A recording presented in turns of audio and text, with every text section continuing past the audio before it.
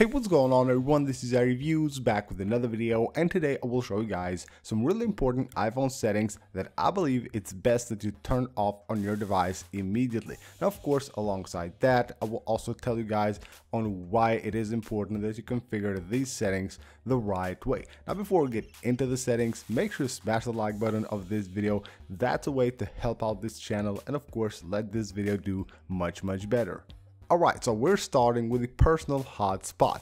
Now when you go to the personal hotspot settings, you will see here a section that says maximize capability.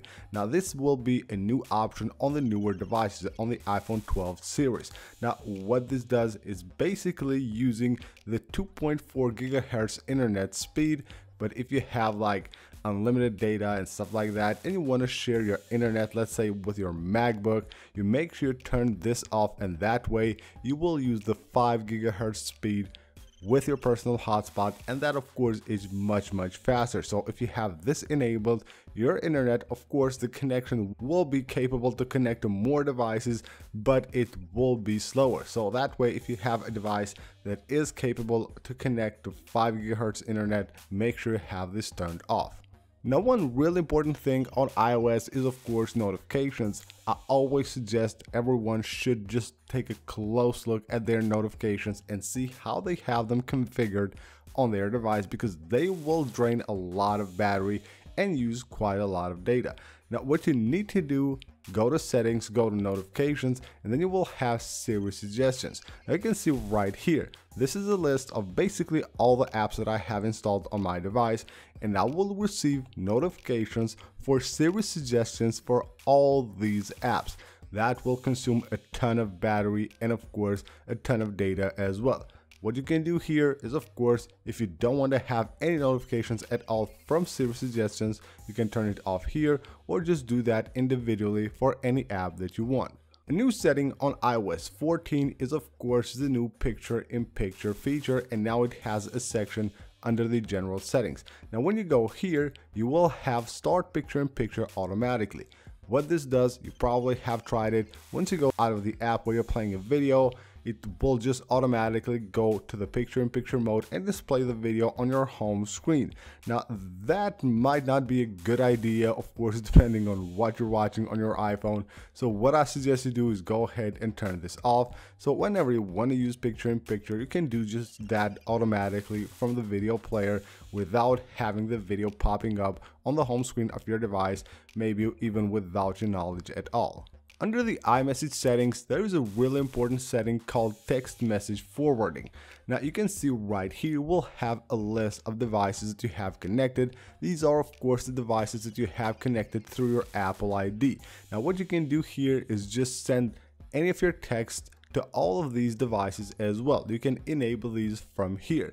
But what I suggest you do, if you have other devices that you don't just use them personally, not only you, someone else uses them as well, maybe like a laptop or an iPad around the house, make sure you go ahead and turn them off right here, because all of your messages will be sent to those devices that you maybe share with other people, and of course you don't want your texts to go to other people's devices, so make sure you go ahead and turn them off from here. Now when you go to your settings and you go to cellular, right here we'll have a list of all the apps that use your cellular data and of course the amount of data that they have used. Now if you scroll all the way down, you will find here Wi-Fi assist, and it will also tell you how much data that has used. So basically once you're connected to like a weak Wi-Fi network, automatically it will switch to cellular mode and basically won't even interrupt you while you have a connection with the internet.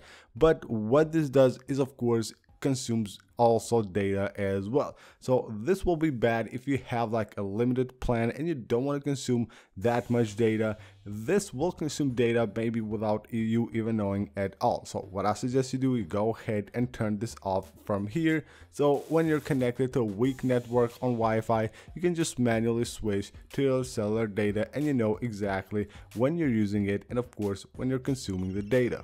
Next up, go to settings, go to privacy, and right here you will find files and folders. Now when you go here, you will find a list of all the apps that actually have access to your files and folders. all of them. So what you can do is, of course, from here, go ahead and turn it off for any of the apps that you don't want to have on this list.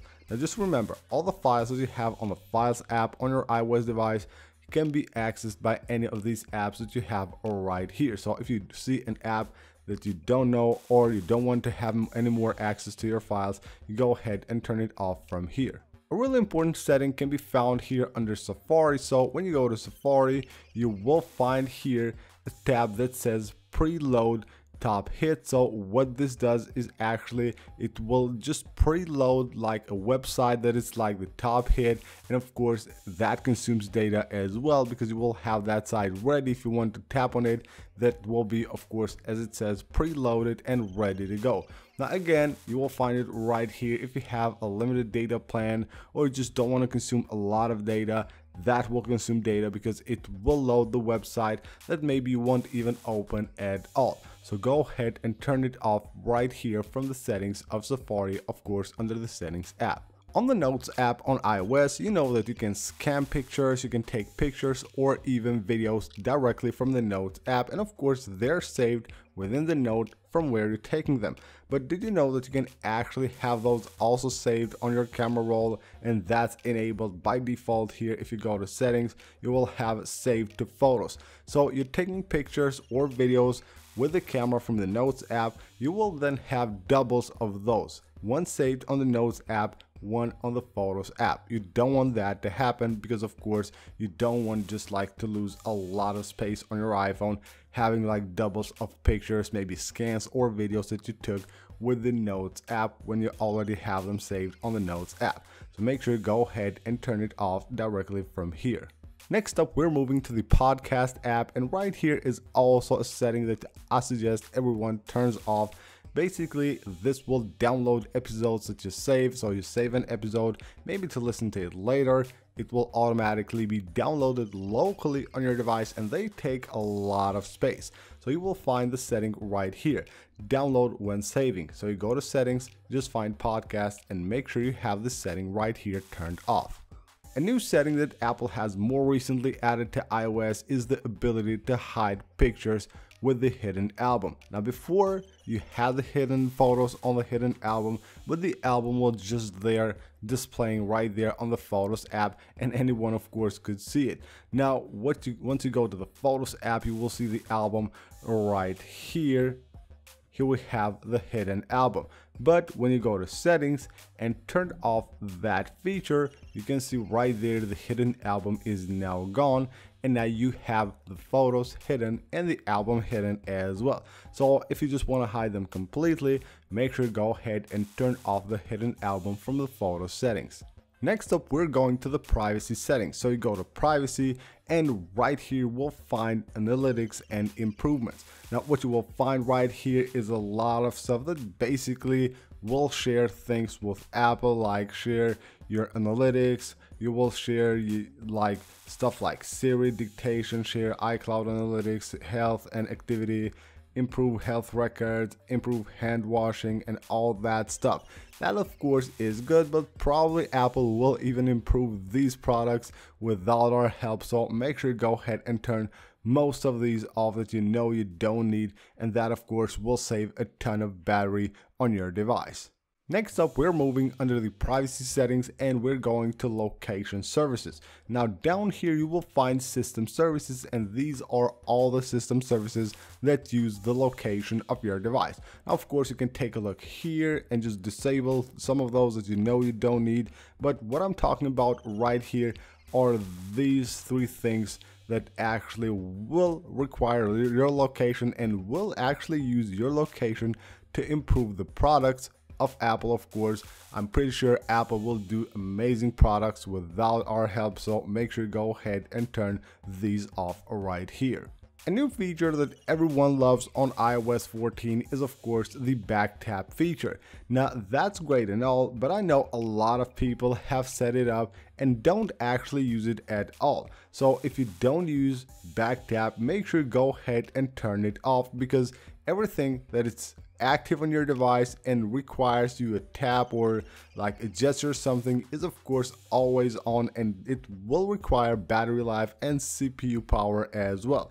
So if you're not using back tap but you have set it up, make sure you go ahead and turn it off by going to the settings and go to back tap right here, go to double tap or triple tap and just simply choose none right there, and then you have it turned off. And last but not least, under accessibility, go ahead and scroll all the way down, go to Siri right here, and you will find always listen for, hey, you know the rest. So basically this will be all the time on listening for the word, expecting you to say the word even if your iPhone is in your pocket or maybe on a table laying face down.